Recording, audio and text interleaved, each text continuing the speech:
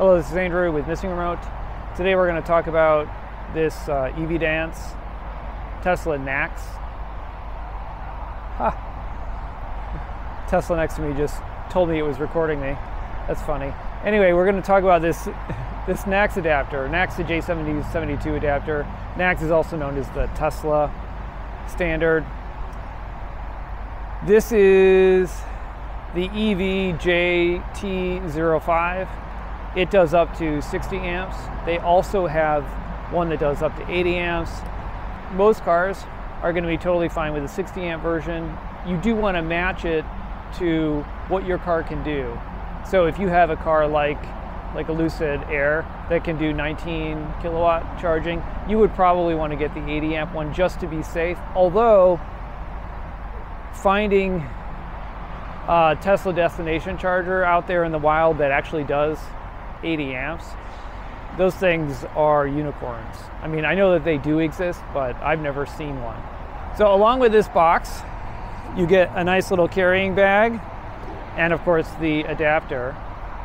What differentiates this guy from a lot of the other adapters out there in market right now is that this one is crazy cheap. Like right now on Amazon, you can buy this for around $50 because there's a coupon. And even without the coupon, it's like $77. I think the SRP is around 100 bucks, but still, that's crazy. Part of that could be because of this. This little tag on here that came with it lets you know that this will only work with Tesla chargers that are set to J1772. They call it the all vehicles setting. I've never heard it referred to as that. I've heard it referred to as like legacy and I guess modern. Inside of that Tesla destination back there, there's a little dip switch that controls if it's in legacy version or I guess modern version, or what EVDANCE calls all vehicles mode. All vehicles mode is essentially J1772. All modern Teslas support J1772. I've never run across a destination charger that didn't work or wasn't set to that mode, but you know, it's possible that they exist. And in that situation, this won't work unless you open the destination charger and change the dip switch. But hopefully all of them are set to whatever the modern Tesla charging mode is, which is J1772. I've been out here for about an hour with this. I'm going to throw some thermal images around. It's about 40 degrees Fahrenheit, which is maybe 4 degrees Celsius, something like that. Maybe a little under 40 degrees Fahrenheit. So heat testing, it's not the ideal day for that, just saying that out loud, but I see nothing that concerns me at all. It's just plugging along and working just fine. So I'm going to go ahead and pull it out. Like every J1772 plug, there's a button here that latches it to the car.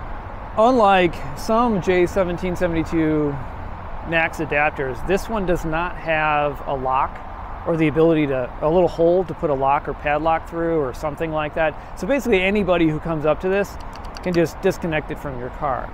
And there's nothing that stops them from disconnecting it from the Tesla or NACS plug and just walking off with it.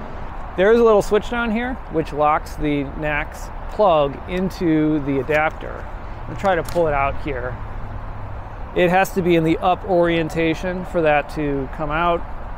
You can see that this plug's not in the best shape, which is probably why we were seeing this area here on the thermal images as being the hot point. The quality of this, on the other hand, does appear to be pretty high. I'm going to throw some images up around here so you can see what the pins in here look like and what the pins in there look like. There's a seal on this side. There is no seal on this side. I don't believe that that's required for NACS. EVDANCE claims safety certification. The safety certification is not for the US market. It's not UL listed or certified by an NRTL.